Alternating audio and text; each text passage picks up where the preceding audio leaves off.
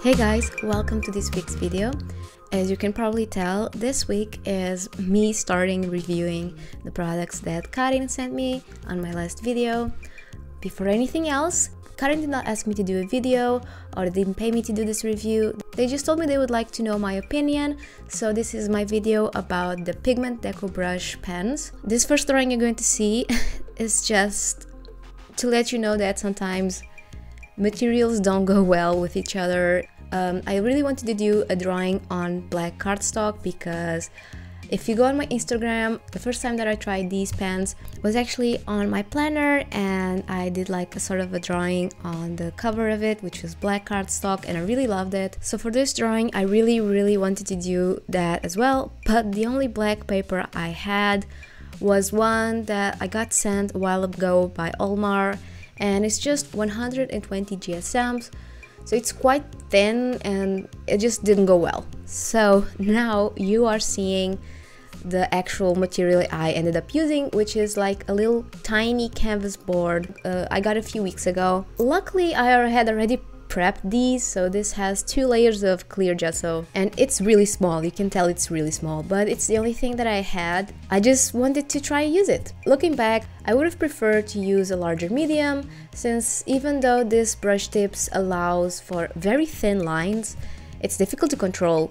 So me choosing such a small medium actually became quite difficult doing line art, so that's why I didn't do as much stuff. I actually got really sick last week, so my voice is still not in top shape, so I really apologize if I just sound croakier than usual. But yeah, okay, so talking about the drawing, I really wanted to make a cloud person, goddess sort of thing. You know, I've been enjoying these a lot. I really want to make a larger piece with these pens someday. Okay, so my opinion on these pens is that they're awesome.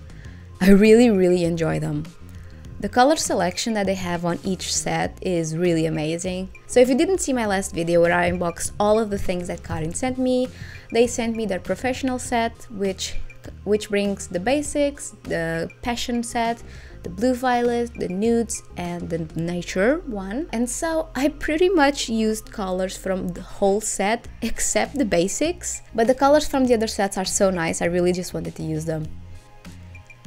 And so these pens are acrylic pens with brush tips, and the brush tip works great. It's a felt tip, not like real bristles.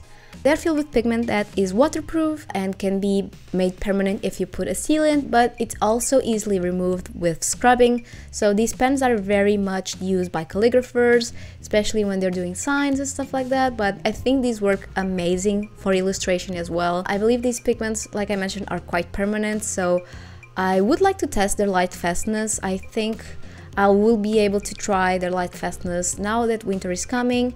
It's the time that I actually get direct sunlight on my windows, so I think I would have a lot of fun trying the light fastness of these guys. But it's really nice. It's probably easier for a beginner to have more control on these pens.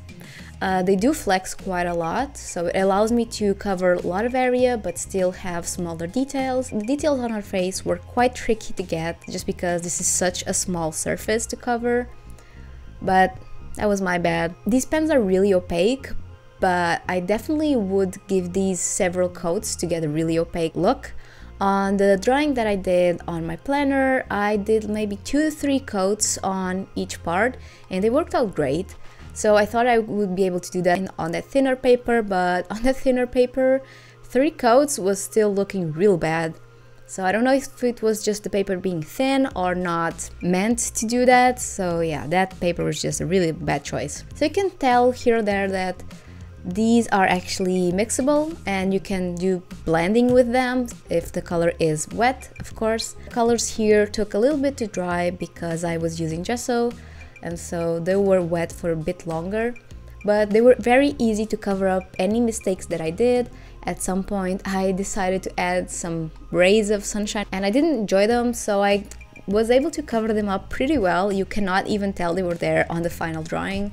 So these work great on opaque stuff, and like the color for her skin is called almond, And I did a few mistakes here or there, and I was able to cover up those mistakes with that color. So even that color, even though it's very bright or very light, it's very opaque, which was great.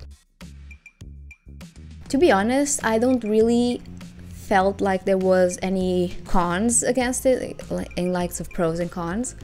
I think the only con of this set is that it is quite expensive. So each set goes around 40 euros. So 40 euros for 12 pens. It's quite pricey, but to be honest, they are so nice. I think the price is pretty justified, especially if it gives you the flexibility to have a set that you think is more appropriate to you. And the colors are awesome. I really love the colors. Cool thing about this set as well is that you are able to customize it if you have several sets. They come with a sticker sheet that is removable, so you can customize the box.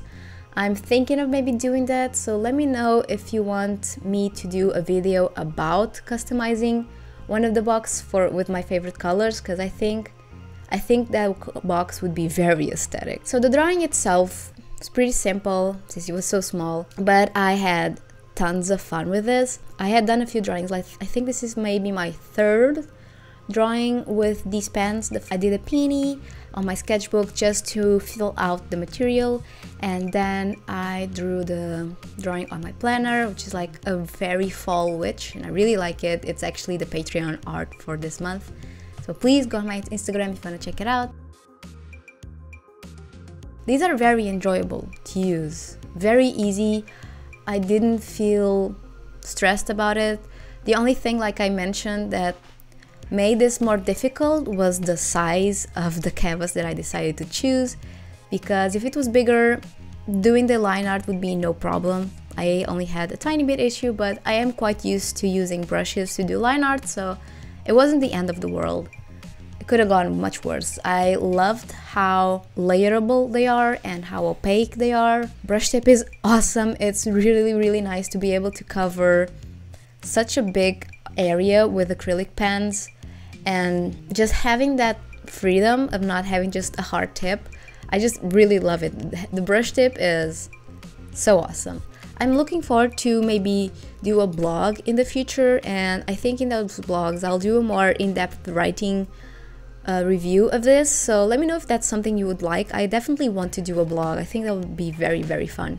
So next week I will be doing some Inktober fun. I was planning on doing the whole sets of Karin just front to back, but I really do want to have fun with Inktober as well. So next week you can expect Inktober video, because I really want to. I just love inks.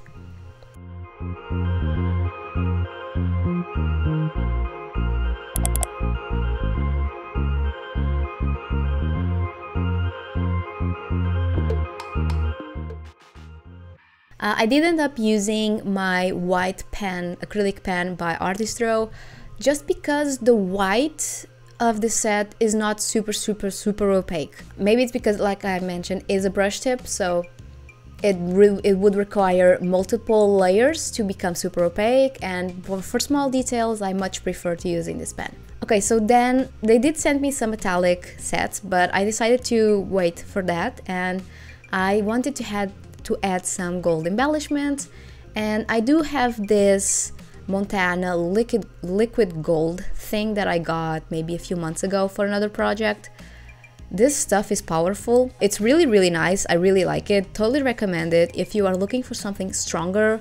Like, this is not watercolor, this is actually quite strong smelling, and I think it can be used in like furniture. Totally look it up if you are interested. I really like it. It's really shiny, but has a really strong smell. I definitely would recommend doing this outside or cracking open a window. I didn't, and I got a headache. I know, I'm really bad at that. This video is kind of done. My final opinion of these pens is that they are really awesome. I am incredibly happy to have these as a supply that I can use. I know that I'll be using them a ton. I love the color selection of all the sets. The basic is the one that doesn't really call out to me as much, but just because it's just your normal colors, and The other sets have just amazing colors.